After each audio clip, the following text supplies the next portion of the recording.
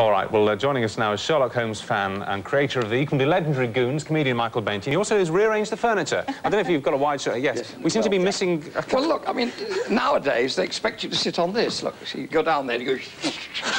and you finish with your knees. Yeah. So what I've done is I've taken 2 cushions, and so I can sit. The props guys are going bananas. And it's comfortable. And even then, look how far you sink down. Look, keep going, keep going, keep going. We're still looking up to you. We still are. You are a fan of Sherlock Holmes. I love Sherlock Holmes. It's a wonderful thing. What I do now is when I'm walking down Baker Street, I've got one of those faces that people stop. They also stop buses, but, you know, people walking along and they see me, they think, oh, I'll stop him. He's got a kindly look. And a lot of Japanese people looking lost with cameras and go, oh. And one of them will come up and say, excuse me, I say, you're looking for 221B Baker Street, aren't you? How do you know this? I said, a lot of people ask me this. I'm an expert on Baker Street. I said, where is it? I said, behind you. Because it doesn't matter where you are in Baker Street, because it's never existed anyway. So you can say it's anywhere. He said, well, it says Tesco.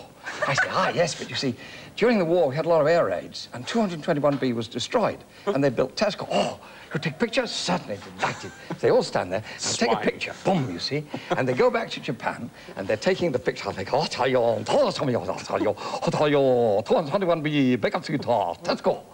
And his friend, who met me the year before, says, no, 221B Sainsbury's, you see. And I have a wonderful time. And with luck, they might hit each other. It's my revenge for the last war. This is your revenge for the war, absolutely. Yeah. You were actually in intelligence in the war, weren't you? Yes, shows you how desperate the British were from 1943 onwards. It was interesting. They said, what languages do you speak? I said, well, fluent French and Spanish. They said, marvellous, and put me with the Poles. I mean, that is typical. It is, yes. Oh, and they were lovely. I loved it. They taught me how to... You fight a war 24 hours a day, 7 days a week, 365 days a year until it's over and you've won, when we then betrayed them. Yes. We totally betrayed my Poles. They were wonderful. They could not only read the bottom line of the eye chart, they could actually pronounce it. They were the most marvellous people I've ever known. Oh, great. I loved them. Just loved my Poles. Michael, you've written 3 books now. About... No, I've written 13, actually. Well, about the paranormal. Oh, 3 books about... Well, they're all a bit about the paranormal, really, when you think about it, because that's been my life. You know, nobody had a normal life, could they, really? As I always say, you know, I say to people, what I do is ridiculous. The fact that I get paid for it is paranormal, when you think about it, which it is. Yes. But you see, people accept the paranormal without even realizing. I mean, I work with a lot of natural people, like Peruvian rainforest Indians and Aborigines in Australia and Bedouin in the Middle East. I've worked with them all up and down African coast, right around from Morocco, right down Middle East and then down into East Africa and the Horn of Africa and right down into South Africa. And studying what these amazing people can do. They can communicate with each other. And I asked one chap, why you actually do it? I said, you know, you just concentrate and your friend can hear or your family can hear what you're thinking about. He said, well, because we're very poor. If we were rich, we'd use the telephone. And that sounded like good common sense. The thing is, you see, I suspect that for someone like you, with your psyche, it's easier to take all these things as read. For example, I mentioned the fact that you were in intelligence in the war, because you actually used to look at some of the aircrew, you were of the RAF, at some of the aircrew who were about to go off on a mission, and you would know, just by looking at them, which ones were going to die. Well, that was because of the rapport. You see, I was failed aircrew myself. My eyes had been screwed up by an injection which had killed one of us and paralyzed another, and actually killed me. And they brought me back. You know, in those days, you didn't have the paddles and all that lark. They just massaged you back, banged your chest up and down until I came back. And so I'd been through the death process. Now, whether that is just an illusion of the mind as it goes through the shock of leaving the body, or whatever the death process is, because no scientist can tell you. They can only say, yes, well, of course, it's fibrillation, and it's retinal shunting, and the ganglia around the star, and you say, splendid, what's the moment of death? Well, we don't know. It's that sort of thinking. That's why they have people on these support systems for a hell of a long time, and eventually they shut it all down, and they've been long dead, really.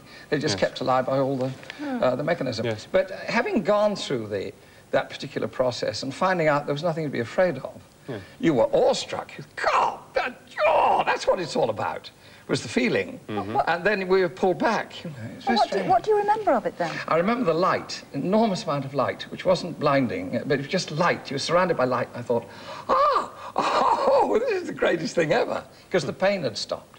I mean, I was in bloody agony. They'd given us ATT TAB, which was anti-tetanus, anti-typhoid, anti-paratyphoid, and anti-typhus, except they'd given us the cultures and not serum. Not the It serum. hadn't been treated. Oh, so they gave us those 4 diseases in one whack. As I say, it killed one chap, paralysed another, and put me on my back for six months altogether, yes. and blinded me. It was a murderous experience doing it, but once the pain was over, because you were arched like a bow with the tetanus, once the pain was over and you were out of the body, they said, oh, Yeah. yeah, great feeling.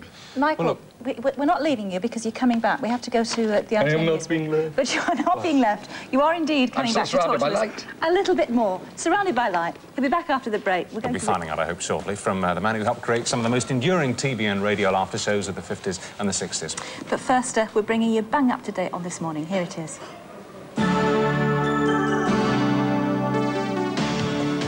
Coming up in just a couple of seconds, the godfather of the goons, Michael Bentine, giving us a lowdown on the high spots of his memorable career. And although he may hate Mondays, patron saint of pop music, Bob Geldof, has made a date with us on Today's This Morning. He'll be around at about 11:10. And if you're slack at belting up, we'll be clamping down on safety and car-wise at 10 to 12. Now, the death of a child is the most painful loss of all. Our phone-in today deals with the anguish that families face when they lose a son or a daughter. But later on, we'll be talking to parents who have learned to cope with their grief. So if your family is suffering and you'd like some advice, then please call us now on 051 555 1000. And here's the lineup for the rest of Monday on This Morning.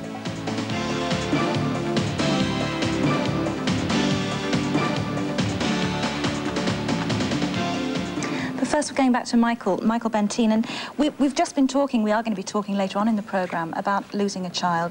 What you were saying before the news, which is that you knew by looking at certain RAF men who were going to die, you knew who was actually not going to come back from a mission. You had a very similar experience looking at your own son. Yeah. Yes. Well, simply, having been brought up with this sort of thing since I was a little boy of about 8, I was one of my father's guinea pigs. My father was a scientist who was investigating the paranormal, then called the supernormal, with a whole team of scientists. And so I was brought up with it. So when we had furniture moving around on its own in our house, it seemed quite normal. And when I used to go to other little boys' houses and nothing moved around the place, I used to think how deprived they were. You say, oh, poor devils, you know, now the furniture moves on its own and things. So one was brought up with that sort of atmosphere. It's a slightly different attitude to life and death. It's an ongoing thing. It doesn't mean that the shock of losing somebody that you love is any easier to bear. Of course it isn't. Because the best advice I can give, having lost 3 adult children whom I love very dearly, is, and I've got 2 others, thank God, is purely that if you follow what an animal does, you howl like a dog and get all the emotion out of you, you're really suffering from shock more than anything. And then you get the guilt, my God, if I'd have been there, would it have been different? Could I have saved? And all this sort of rubbish goes on. And in actual fact, most of it is just trying to get rid of the shock, to sublimate it. And you mustn't adopt a negative attitude. With an awful lot of people come around and say, what a terrible thing, what a ghastly experience. And the media didn't help, because being sort of vaguely in the public eye, because I've been long enough around to be a piece of biodegradable furniture now. And, you know, we didn't have a lot of peace. And we had no mercy at all. They were really probing and probing and probing. Until I told this guy I would literally get a shotgun and go and blow him in half, which I felt like doing at the time. But that was a good, healthy reaction to it. You've got to be positive. There are so many people need help in this life. If you concentrate on somebody who's left this life, you're being negative. So obviously, every time I think of my children, it's a trick of the mind, really. I smile. Yes. I mean, consciously, because I thank God for every minute I had on this earth with my children, and every second I enjoy with this communication with them. Now, whether the communication is self-delusion or not doesn't matter a damn. It's the attitude of mind of the parent who's lost the child, or the husband who's lost the wife, or vice versa. And you've actually said, like I ought to say that your son Mark was killed in a plane crash. And you've actually said that... Son Gus, actually. I'm so sorry. All right. I do beg your pardon. I do beg your pardon. I probably had another son called Mark, but I don't think he was killed in a... No, I do beg your pardon. Who knows? But anyway, you actually heard him speaking to you. Oh, yes, very much so. Died. Well, it's a question of heard. How do you hear? You hear the way an artist hears. When I write dialogue, I hear it. When I see all these unusual pieces of comedy, which people say that I'm supposed to write the most original comedy that there is, it's all visual comedy and what have you. And I've said yes, because it's no talent. I see it before it's actually happened. It's a probability factor coming up, and I see it. Any child could be trained to do the same thing. Any child with any sort of imagination. I was trained to do it. So what did you actually see when you looked at these aircrew and when you looked at your son and you saw that they were going Death's to die? head. A death's head? Well, I saw them as though they were dead. all of a sudden, he was talking to them, and he changed to the death's head. It's not to be recommended. I went to the chaplain, and I said, look, I can't take this. It's been going on about a month.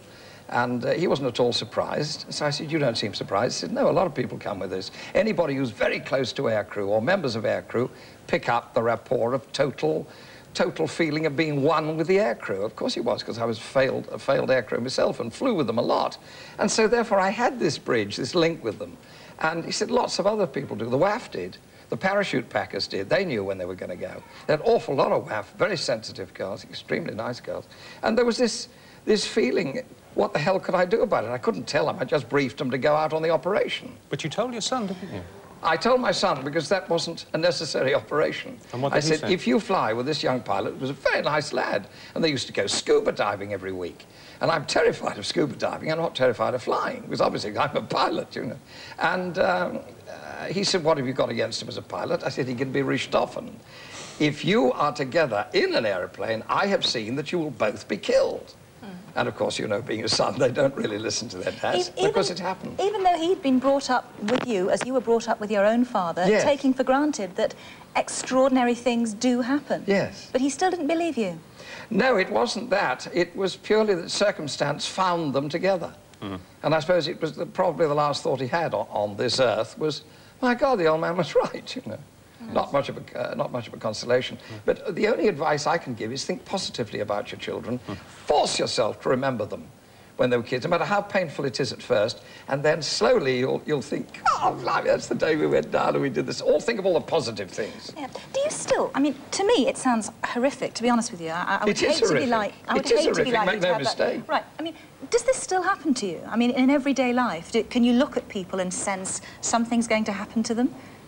Not, I hope, as negative as that. I very often see success. I mean, I saw it with a very big star, Michael Crawford, who came to see me about something quite different, because he was, you know, a bit down. He wanted to chat up, but we didn't even know each other terribly well, but he'd seen me on telly the night before, and he said, I want to have a chat with you.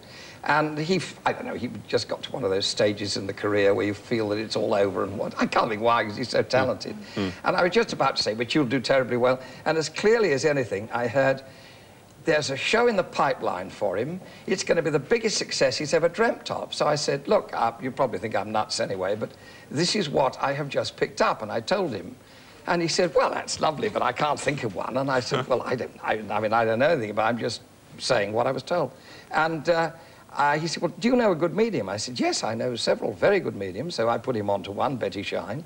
And Betty said, oh, yes, she said, I've just picked up. You're going to do a show that's in the pipeline. It's going to be the biggest success you've ever had. And, of course, he did Phantom.